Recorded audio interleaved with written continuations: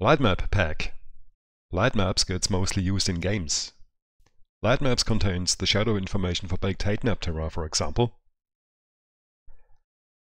Lightmap Pack maps every face of the mesh individually into the available texture space. It maps each face planar, and it distorts the UV patches at the result, then in the case the faces are not rectangular. It is meant for rectangle faces, and it produces rectangle UV patches. As told, the root of this tool lies in making light maps for height maps. And that's usually rectangular quads. Normally you adjust the settings afterwards, but when you click at the Lightmap Pack tool, then you will get the settings beforehand. And this tool doesn't have a last operator. Here you need to set up everything before. Selection.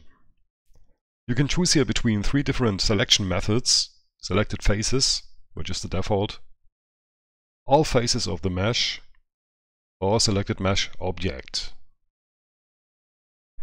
Shared text space. This is useful when you map more than one object at once. With this option ticked, the whole geometry gets packed into one UV map. New UV map. This is useful when you map more than one object at once. With this option ticked, every object gets its own UV map. New image. Assigns new images for every mesh, but only if shared text space is enabled.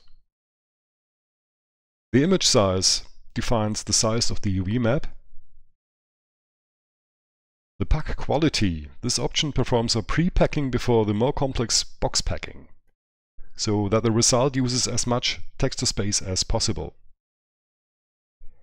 Margin defines again the distance between the single UV patches.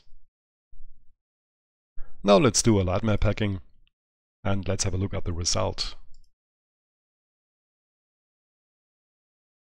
As you can see, these faces here are not really rectangular, but the result here, let's go to blank to see it better, is square or rectangular everywhere, except the trees. But the trees up here are also packed in a rectangular shape. Let's repeat the procedure with a higher quality setting for pack quality. Let's go to 48, for example. And as you can see, the space now gets used much better.